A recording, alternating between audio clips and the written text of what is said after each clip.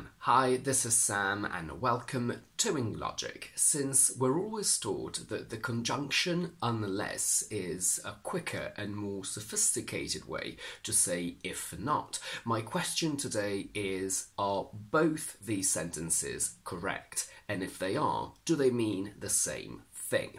Today we're going to analyse when if not and unless can be used interchangeably and when they can't because they mean different things. If you're interested in more of these subtle, tricky but fundamental differences, here you have a video on if versus as long as, and the one on the difference between if and even if is right here.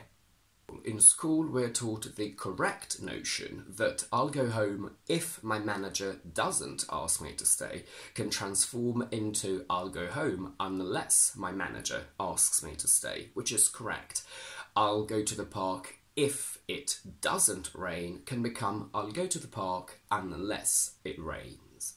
Remember that the word unless means if not, so it already contains the negative, meaning that the verb after it needs to be in its affirmative form.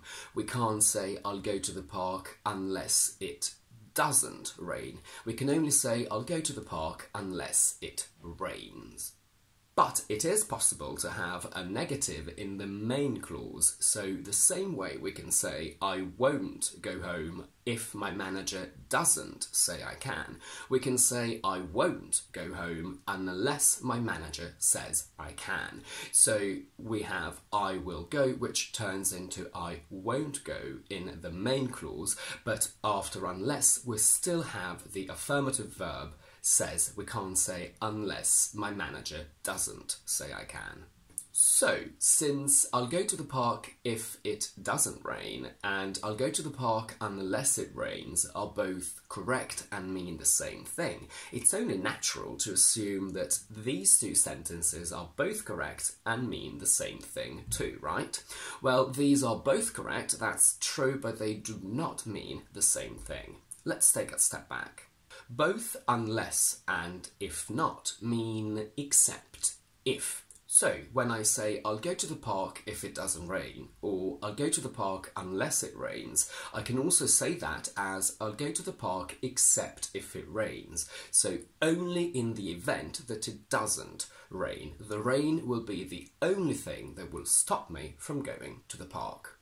I'll go home except if my manager asks me to stay means that I will go home only in the event that they don't ask me to stay. So I will go home, and the only exceptional circumstance that will prevent me from going home is if my manager asks me to stay. We can go out if you're not tired, unless you're tired, except if you're tired. So we can go out only in the event that you are not tired. Your being tired is the exceptional circumstance that will prevent us from going out. The tricky part is that, as we've said, both if not and unless mean except if, but only if not also means because not. And when we want to give this idea of because not, we can only use if not and not unless. Let's go back to our original sentences. He'll be angry if I don't join the call, and he'll be angry unless I join the call, both of which are grammatically correct. The first one means that he'll be angry in the event that I don't join the call. So my not joining the call will be the direct cause of him getting angry. He will be angry because I do not join the call. So he'll be disappointed in me and angry at the fact that I do not join the call.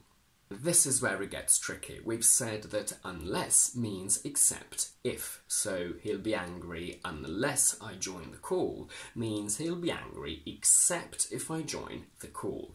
I know this sounds very similar to the first example, but there is a very subtle but important difference in the concept. This means that my joining the call is the only thing that will stop him from being angry or that will make him happy. So technically this means that he'll be angry already, even before the call starts, for whatever reason, and my joining the call is the only thing that will appease him, satisfy him, and make him happy and stop him from being angry. He'll be angry with the exception that I join, so my joining the call is the only exceptional circumstance that will stop him from being angry. So the main difference between these two sentences is that in the first one, with if for not, my not joining the call is the direct cause of his anger, of him getting angry. He will be angry because I do not join the call. He will be angry as a consequence of me not joining. But that's not the case in the second sentence, where he'll already be angry for whatever reason, regardless of whether I do or don't join the call. And my joining will be the only exceptional circumstance under which he will be happy. So that will be the only thing that will stop him from being angry. Let's have a look at these two other sentences. I'll be surprised if she doesn't call you, and I'll be surprised unless she calls you. In the first one, I'm saying that her not calling you will cause me to be surprised. I'll be surprised because she doesn't call you. I'll be surprised as a direct consequence of her not calling you.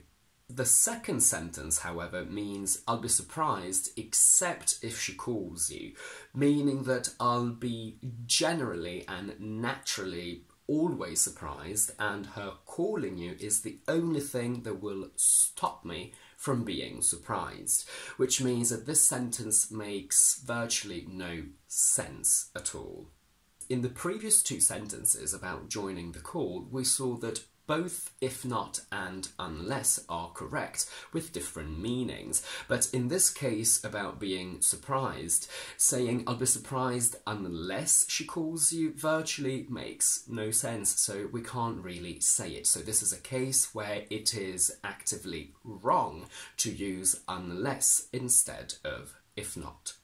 On a completely different note from any connection to if not or except if, unless also has other meanings. In initial position of a reply in a conversation, not unless means only if. So I can say, can you eat that? And you can say, not unless it's gluten-free. This means that you are a celiac, so you can't eat gluten. So you can eat that only if it's gluten-free. Are you going to the party? Not unless you're going to means only if you're going to. In spoken conversations, put in initial position unless is used to add an extra thought. If you say, Alice has bought herself a wonderful ring, I can say unless it's from a secret admirer. So I'm also considering the fact that it could have come from a secret admirer. It doesn't necessarily have to have been her buying herself a ring. I think Tom has a cat now, unless he's cat-sitting someone else's cat. Here I'm expressing my thought and idea that maybe it's not his own cat. Now, I'm pretty sure this is technically grammatically correct, but just don't risk it in an English exam. With this meaning, we can use unless with a negative verb. Only with this meaning. So you can say, Tom works from home, so you can always find him at this address. And I can say, unless he doesn't live there anymore. So in this case, I am contemplating the idea and the thought that maybe he doesn't live there anymore. So that would be the only case where you wouldn't find him. And that's it for today. If you like this video, please don't forget to give it a thumbs up and to subscribe to my channel down below. And do let me know in the comments if you have any questions about the difference between if not and unless, and if you'd ever even thought about it before today. In the meantime, I will see you on Tuesday with another explanation video.